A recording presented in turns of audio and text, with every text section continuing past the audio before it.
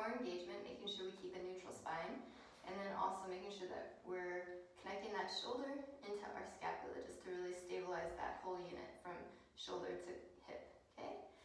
So we're gonna set up heels almost to the wall, depending on your leg length, it just varies, but the main thing is that when you set up, you wanna make sure that there's some tension in the Swiss ball against the wall, and also that we're not way stretched out like so, or like way up here where we're not getting good alignment, okay?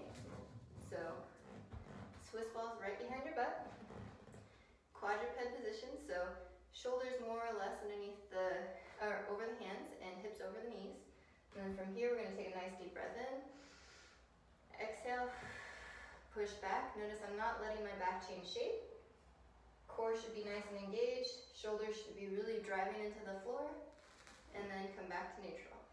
So same thing again, breathe in, push back, exhale, engage the core, don't let your spine change shape, and then back to neutral. Now as you progress with this, you can also add an arm raise, alternating arm raise.